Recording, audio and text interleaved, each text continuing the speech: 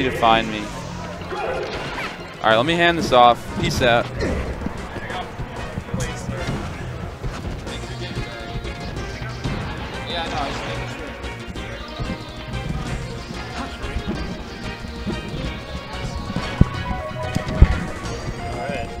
Are we actually like playing? Hello.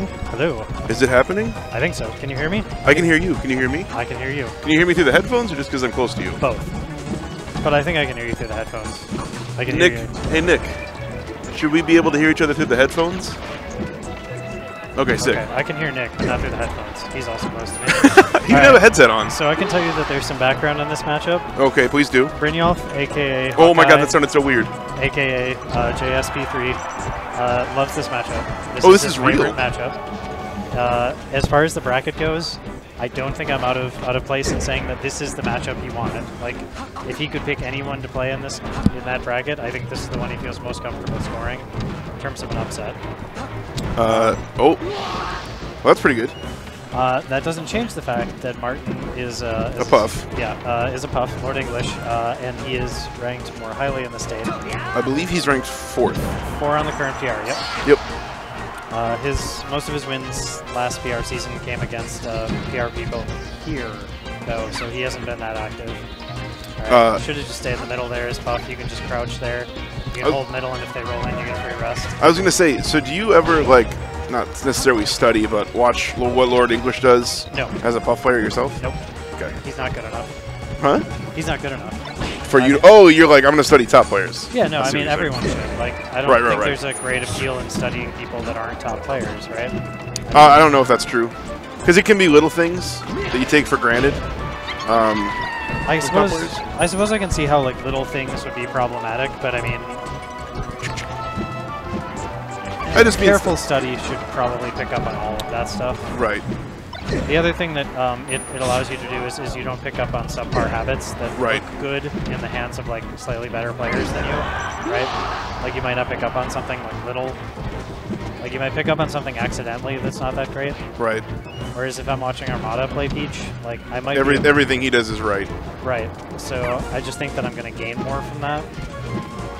But I understand how that could be problematic for a lot of people. Right. Because, I mean, you're starting, you have to put more work in some ways. Ooh. But yeah, alright, so that's seems like at this percent, down air, that was probably not what he was going for. So this percent, down air from Puff will lead to grab if he gets the L cancel, which is never guaranteed, which is why you should be mashing 2 buttons. Alright, and game 1 goes to Martin. He went on a roller coaster ride. He did, but it wasn't that far off. No, that was super close. That's why I wouldn't go super close, but it wasn't that far off. Alright, Fox is pretty good. I feel like if you can go to last stock against the Puff, you have a chance. It's not like the percent matters too much. Oh no. Yeah, this is. Oh, he got. Nice. I think Martin actually messed up there. Yeah. Or he didn't expect him to hold in. No, that was a combination of things. That was good hard DI in because sometimes you don't expect that, but it doesn't matter. Yeah, nice call out of him coming straight in, but I don't know what other angle he could have even taken. All right, so Martin with the empty hops here. That's kind of interesting. He's really trying to snipe him off the platforms. Any Puff here in the state that's played John knows all about platform sniping and how valuable it is. Can you explain it real quick? So as Puff, you have a disjointed hitbox with your up air. So what you can do is just kind of short hop under that platform and fastball and like let out the up air a little bit later and sort of drag that hitbox through. Through the platform. Right, and sometimes you even get the shield poke, which just makes it really good.